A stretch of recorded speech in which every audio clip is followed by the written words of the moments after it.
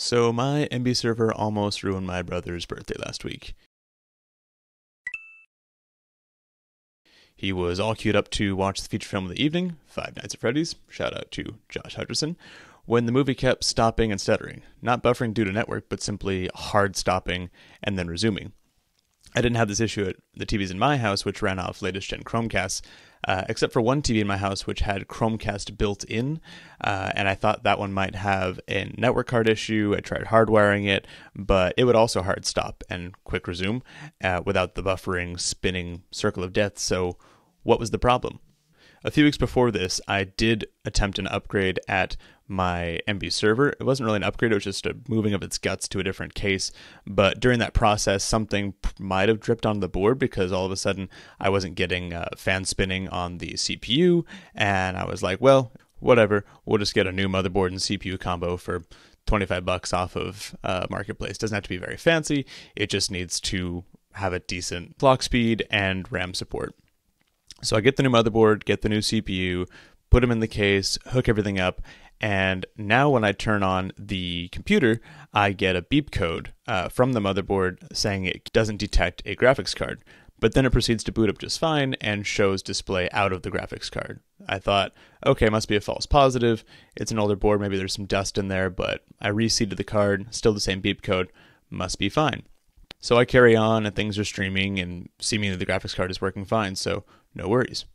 However, then I went on vacation, and while on vacation, transcoding was crazy slow, and I have a Nextcloud running on the same server, and I couldn't open their version of Google Docs because the CPU was so throttled while trying to convert a movie from original quality down to what the TV in our hotel room was going to support. And I realized that the reason I was getting video output was probably because that graphics card was running on live support just using basic Microsoft drivers, but I wasn't actually able to install proper NVIDIA drivers earlier on.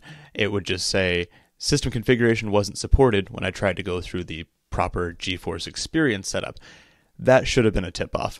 And so, anyway, while on vacation, I grabbed a 1060 card for $50 and brought it home just in case the card was actually dead.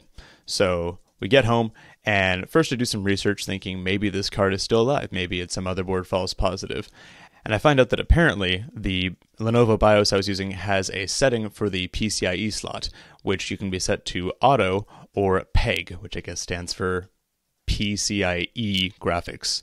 Okay. I flip that setting, put the 680 in, and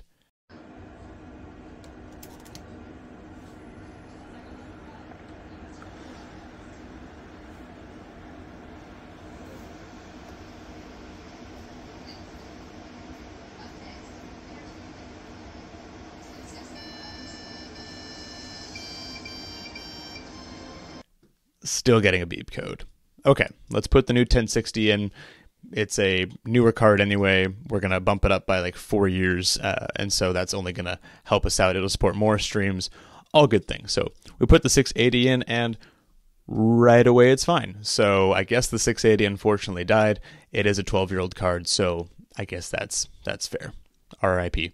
I boot up Windows, and now GeForce Experience is happy to give me the latest drivers and support and all the good things for this graphics card that it can actually detect. But the important thing is making sure that it's actually going to ramp up when I try to transcode things with Emby. So I popped into Emby, made sure all the transcoding settings were pointed at the 1060, and gave it a quick test to make sure I saw the GPU ramping up during a conversion of a movie. And sure enough, it was. Awesome. By the way, if you're using Plex, you'll have similar transcoding settings. But there's one more critical step. Because this card's main purpose is to amp up the transcoding power of my Emby box as much as possible, we need to give the driver a little patch to uncap the amount of transcoding streams the GPU will perform at once. Out of the box, apparently NVIDIA caps consumer gaming graphics cards at 2 streams, while this card can do 10 according to this chart. Some more Googling later, and I had these 2 patch files and this little patching tool from the GitHub linked in the description. I patched the 2 files as described in the very detailed GitHub repository, ran their little test they gave me to know if FFmpeg was going to be able to handle more than 2 streams or not, and everything looked good. Finally, the true and most scientific test of all. Watching Five Nights at Freddy's on my problematic TV with the Chromecast built in that always had the stutter issue. I pop it on, and 0 stutters at all. Success. You can watch that movie in all of its 32% tomato meter glory.